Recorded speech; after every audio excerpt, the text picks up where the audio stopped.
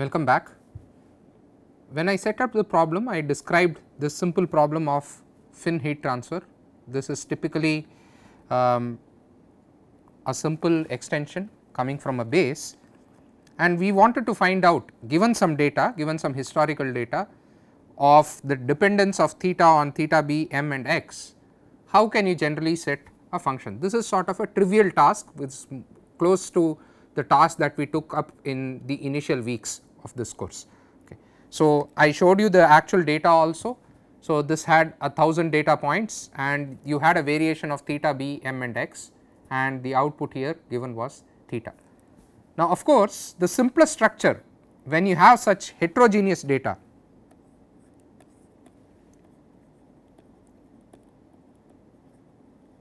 by heterogeneous data I mean that it is not all theta b, it is not all m and it is not all x. You actually have 3 different physical quantities. One is one physical quantity which is temperature, another is some physical parameter, and the third is location, and you want to combine these 3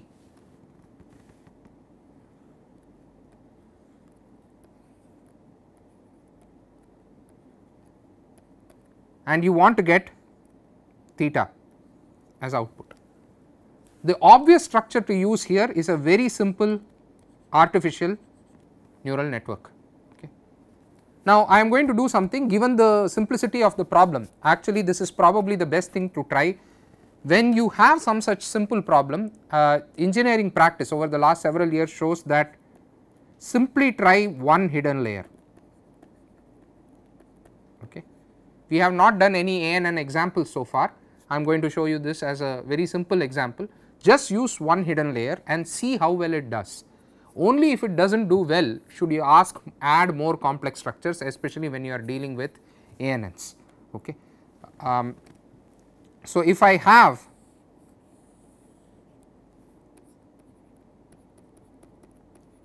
this as a hidden layer, we will also do something like change the number of neurons in the middle. So, let us say a few neurons are here, this is the input layer, the hidden layer, and this of course is the output layer. So, we will keep some such structure and try to see how well it fits these 1000 data points. Okay. So, we are going to try that. Now, I am going to use MATLAB for this case. I know that throughout the course people have been asking for Python. It is actually fairly straightforward to do this with Python, but the MATLAB implementation, especially of a simple artificial neural network, is very powerful. I would very strongly recommend it, especially if you are doing engineering practice. This works extremely well. Of course, it is not very hard to program this within Python also, within either TensorFlow or Keras or whatever it is that you are using currently. There is another reason for me to use MATLAB. It has a very nice graphical input, so it has a very nice GUI. The interface is very nice. Also, I have found surprisingly during the running of this course itself that it can do several things that are actually quite hard to do with TensorFlow. We are not going to see examples of that today, but it can do several things. It also has a few functionalities that TensorFlow does not have, because TensorFlow is not bothered about a single hidden layer anyway. They have built it specifically for deep networks, not for shallow networks of the sort that I am showing. So, my lesson that I would like to point about here is, in case you have access to MATLAB, the biggest problem with MATLAB of course is that it is not open source and it is not free. Okay. But to the extent that we have access to it during the duration of this course, please do try it. You will find it surprisingly good at many tasks. Even for deep learning tasks, I have found surprisingly good performance with MATLAB. It is actually quite impressive. Okay. So, here is what we are going to do.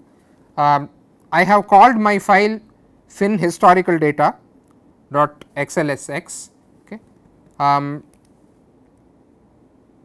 So, let us run our code very simply. I have called my code create network. We are here and I have written out the data in XLS read format. Basically, this reads our input data, the XLS, so the Excel file that I showed you. Now, the data is read we would like to label the inputs and outputs separately. The first 3 labels, the first 3 columns remember were the inputs and the next column was the output. Okay. So, this is not a very complex code, I need not have actually shown this at all. Now, this thing here NN start actually starts the neural network GUI. Okay. You can do it without the GUI, but for demonstration, especially in a video, I find it particularly convenient to do this. This is one other reason that we are trying to show this within MATLAB rather than Python or anything. Okay. So, suppose we start. So, you will see this, this is actually an old toolbox. MATLAB now has a deep learning toolbox that does far many more things, much like TensorFlow or anything else. So, now we are going to use the fitting app within this. So, please see this. So, the general structure that is being used within the fitting app is, of course, you have one input hidden layer and directly the output layer, okay, which is sitting there. Okay. Now, it asks for inputs.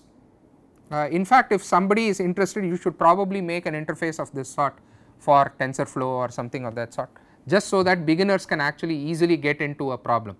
Okay. So, I am going to give x as input, y as output. Okay.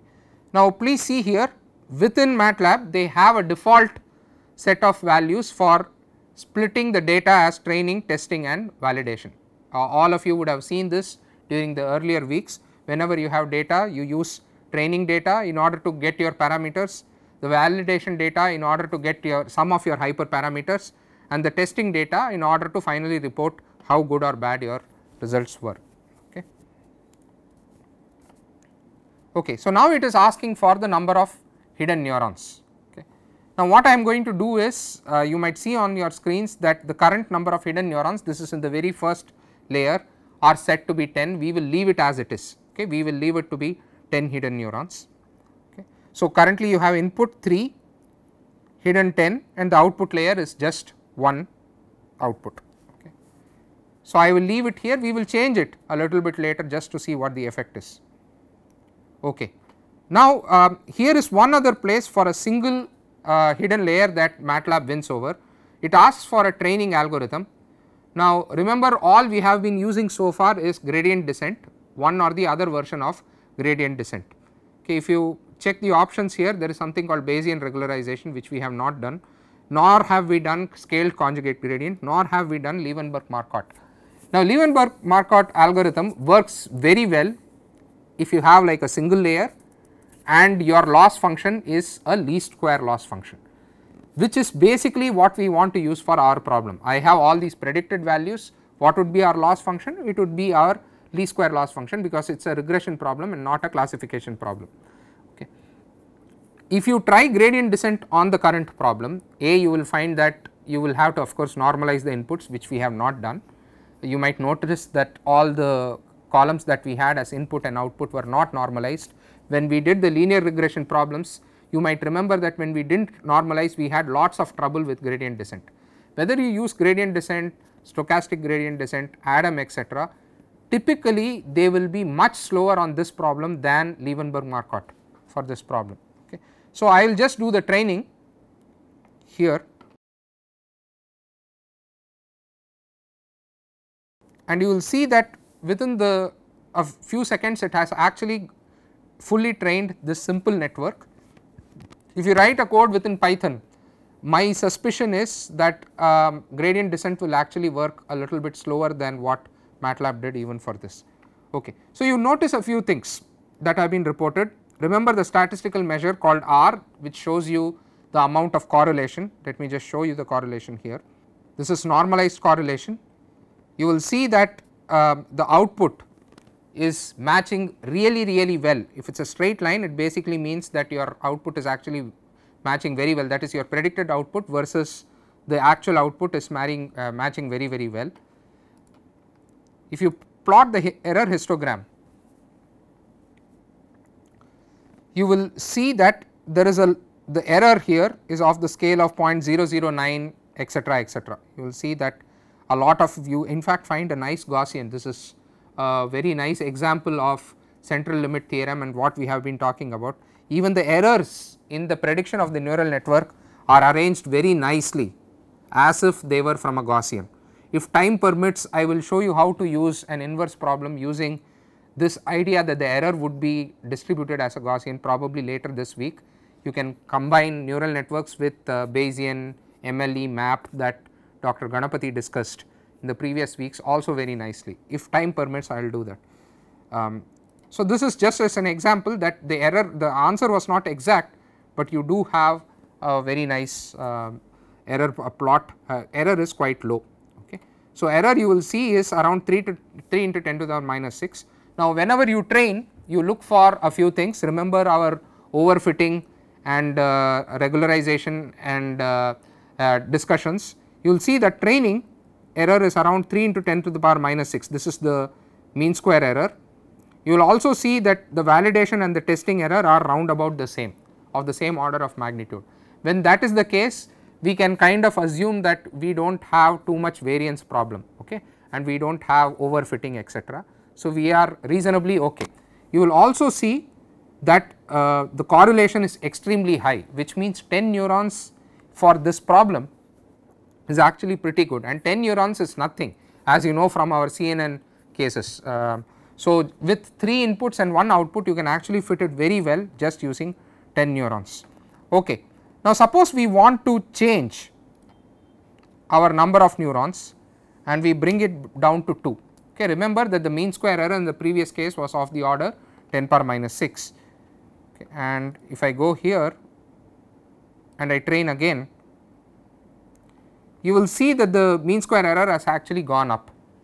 Even though the correlation is still pretty good, what you notice now is the errors have gone up in magnitude. If we plot the error histogram, you will see that it has come down by a couple of decimal places. So, reducing the number of neurons, even though you have only very few weights right now, it still looks a little bit like a Gaussian, but you will see that the corresponding errors have actually gone up.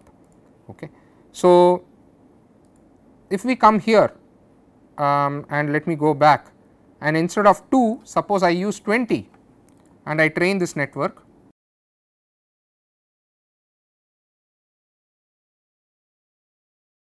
you will see that the error is extremely low now. It has now gone to the order of 10 to the power minus 7.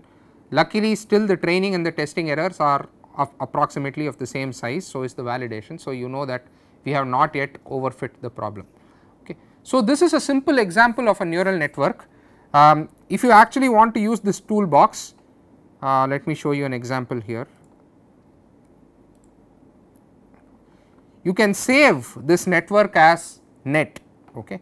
So, you will notice here. So, this is a very simple example of what can be done with neural networks. We had some data set with 1000 points, but we did not know the physics. Okay. We will pretend that we did not know the physics, but we had a lot of historical data and we saw that we could easily fit it using a neural network. Now, this has several uses. As I said, it can be used as a surrogate model, it can be used for inverse problems, etc. In the next video, we will see a little bit of a more complex problem. Thank you.